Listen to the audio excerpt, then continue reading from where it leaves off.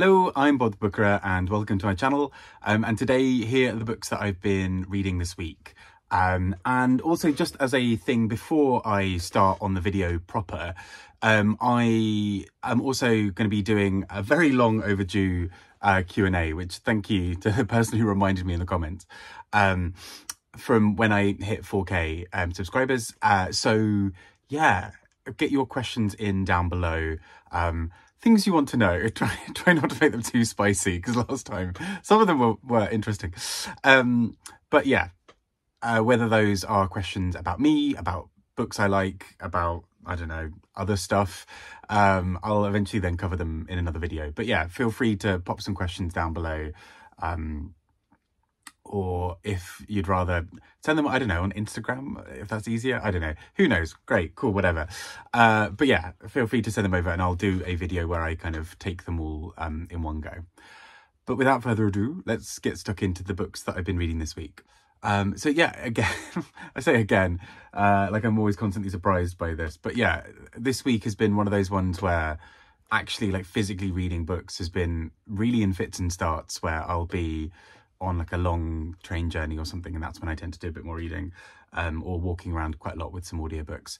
So let's get started talking about a few of those. And the first, the book that was a real standout for me this week that I really want to speak about, is The Unfamiliar by Kirsty Logan. And I feel like she's an author whose fiction I keep on feeling like I want to check out and then never quite doing it.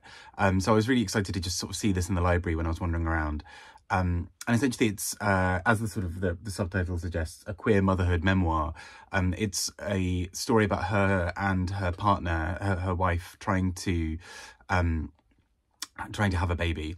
And essentially the opening, I mean, it's an incredibly brutal book in a lot of ways. So if you're a bit squeamish about some of the things around childbirth, and or have some sort of personal reasons why you might not necessarily want to delve into a lot of the kind of complexities around trying for children, sometimes not having children, all that kind of stuff, then maybe it's a book to kind of pass on for a bit.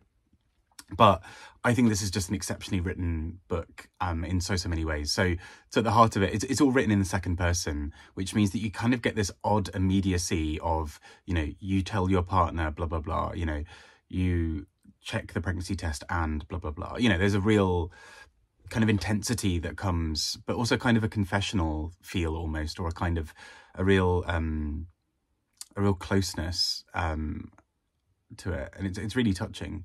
But she sort of splits the book into several different parts. So there's the first part of the book where her wife is trying for a child, a second part of the book where she herself is trying, and then a few other bits as she sort of leads up towards the birth of a child. It's really powerfully done, I think, just in the ways that it captures the really complex and mixed feelings that people have around some of these things. You know, the kind of this overwhelming desire to have a child, but the absolute terror that can come with that, the ways that your life is transformed by there being a child in your life, or not.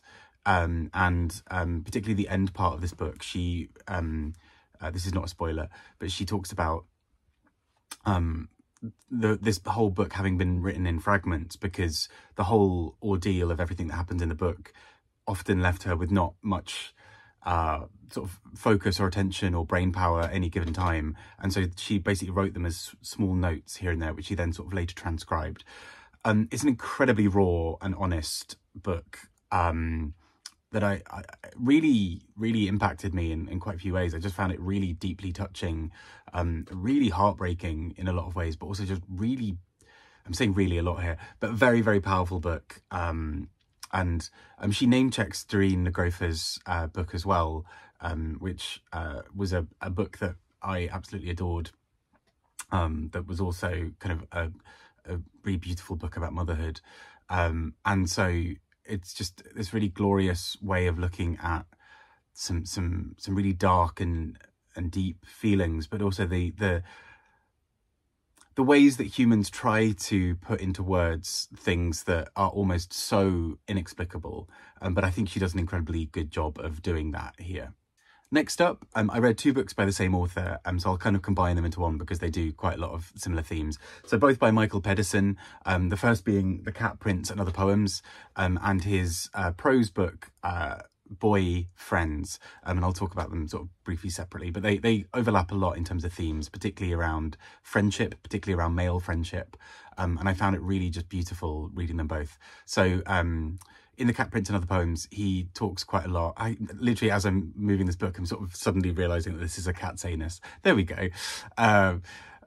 Nice sort of sparkly thing there for you. And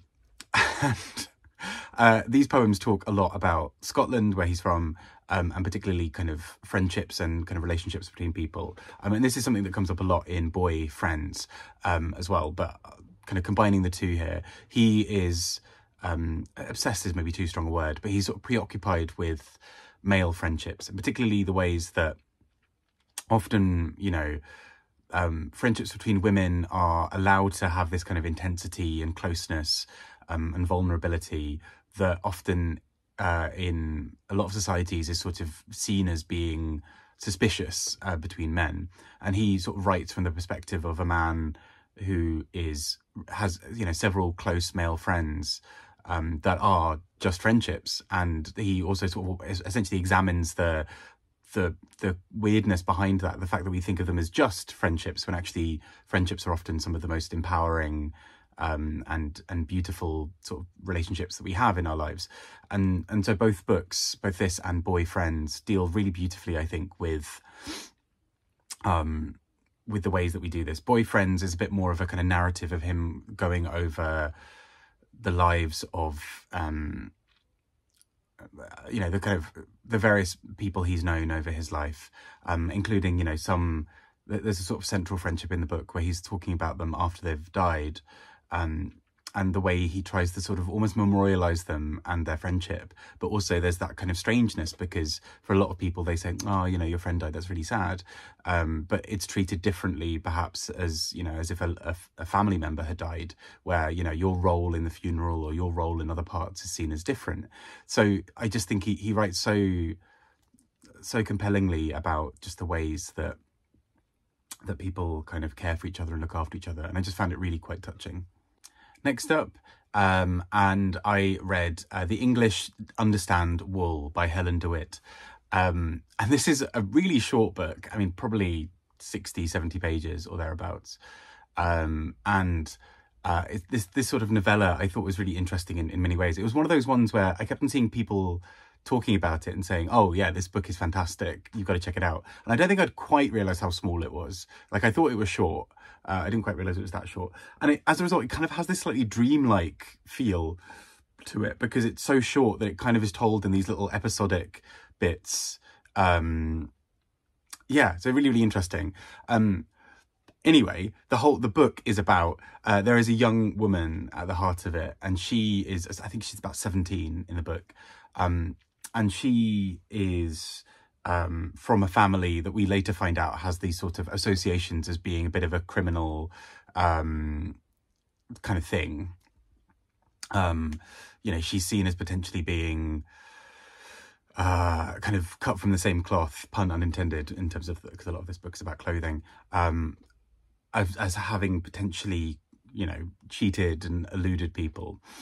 And what happens is that we sort of slowly through the book find out the ways that she has accrued a lot of money, and particularly a lot of that money has been given to her on the proviso that she will write a tell-all memoir about the family that she's from. And as we kind of go through the book, we start to find out how much of a sort of trickster she might be on this. But she also has these sort of moments of almost self-delusion where, or maybe sort of trying to delude the reader, where she sort of talks about like, oh yes, well, you know, I want to go here and be inspired and do this, and this money gets transferred into my account. But we later find out maybe quite how devious she really is. And so I just found her really compelling as a central character, because she is just... in that wonderful kind of teenage way, is almost untouchable, because she kind of doesn't care. And so there's this element to which she is so, she's reveling in and enjoying the fact that nobody's touching her. Like, nobody can really do this. They need her to tell the story, and they will pay her handsomely for it. she doesn't necessarily have to follow through on her end of the deal.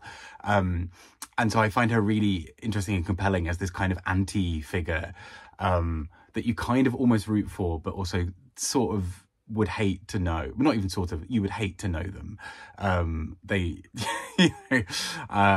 So yeah, it's been really, it was just a really fantastic little book. And I just thought it was very, very well done.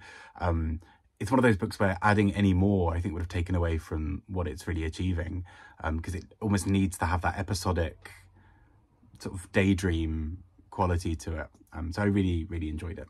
So those have been the books that I've read this week. It's a relatively short list, but would love to hear your thoughts on any of these if you've read them. And yeah, please do remember to pop in some questions for the Q&A.